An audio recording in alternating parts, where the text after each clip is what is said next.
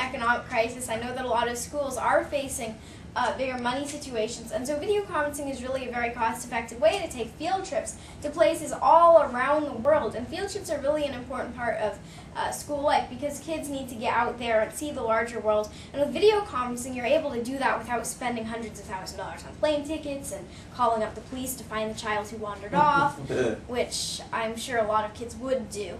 And so video conferencing lets you really travel without all the hassle. Instead of just reading from a website or showing a video, you can speak to content experts or collaborate with classrooms around the world. Video conferencing offers a variety of learning formats, so the sky is really the limit.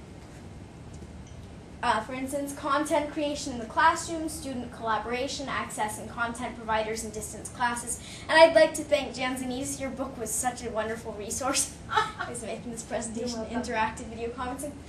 So here actually is an example from that book, and this is an example of accessing another classroom in the United Kingdom from the United States, so you're really able to reach out to other countries.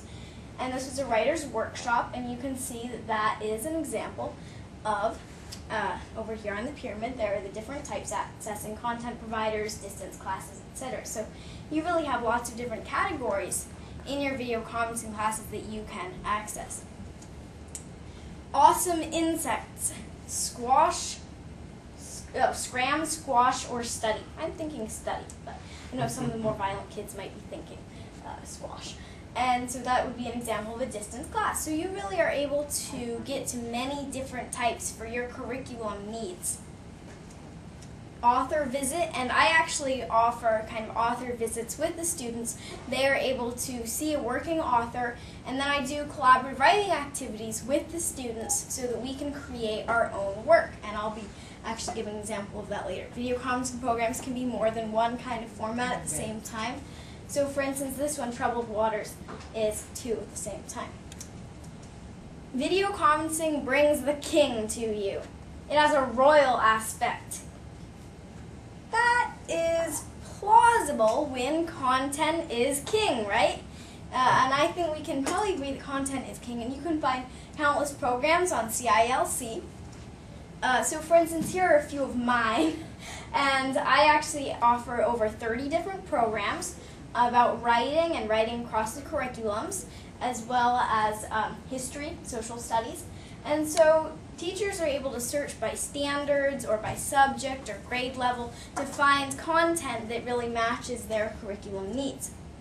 You can choose winners, and I know this is a little big-headed, but I could not resist the urge to put my own picture in there. And that's because I actually, for the second year in a row, I received the Content Provider Award for 2009. And another fun tool is that when you're on CILC, you can see the evaluation, and if you see the star and the thumbs up sign with a lot of evaluations in it, you can know that a lot of other teachers have said, oh, this is good, this is useful for our classroom.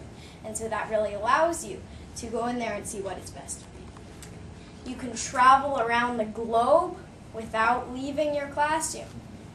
So if you see, would you rather have all that hassle, or would you rather, yes, smiley face, use a video conferencing system? And for librarians, do we have any librarians here? Yay! Yes, okay, clap, clap, clap. As a kid, and still today, I'm still a kid, that's right, I forgot. I really love reading, and so I go to libraries, and I am going to read all kinds of different books, fiction, nonfiction, etc. But I know that a lot of other kids will be thinking, oh, reading is so boring, it's something we have to do in school, and it's really not fun. Well, I think that we can really fight that impression by linking required reading to worlds of information. So for instance, when your students are reading about the Hubble telescope, they're going to think, oh, it's the boring Hubble telescope, it's somewhere up in space, not important to us. Now, if you can actually maybe set up a connection to someone at NASA and they can tell you about the Hubble telescope, maybe show pictures and replicas and have a little virtual tour of that area, the kids will be thinking, oh, wow, so this is right here, this is really interesting. And so when you are able to link that required reading to sites around the world, then students will be thinking, oh, this is why I'm reading this is so interesting. And they will be able to also, this is a good way for you to connect to many different types of learners. So for those who like reading Then you have those who like reading, but then also you have those who like visuals. And so video conferencing offers that. Also auditory learners. And so you are really able to tie in reading with all kinds of learning styles through video conferencing. I'd like to talk about my presentations through video conferencing, what I do, a little bit about my programs. And thanks to Jan Zanidis, hooray for her, and the generosity of Tandberg, I actually have a video conferencing unit in my house, which is so cool. I love having technology in my house because I can just go downstairs and play with it whenever I want. And it's funny, you will look in my room, you're not going to see so many toys. It's more, I'll have all kinds of technological gadgets. And I love to use them for education at the same time. So they actually have a good purpose. And I've been able to deliver 300 video conferencing presentations to both students and teachers over 2 years. I video conference pretty much every day during the school year, not during summer, obviously, I'm vacationing and working a little. Video conferencing builds student interest. Because raise your hand if you've ever had an experience where students are kind of drowsy in class or they're not really paying attention.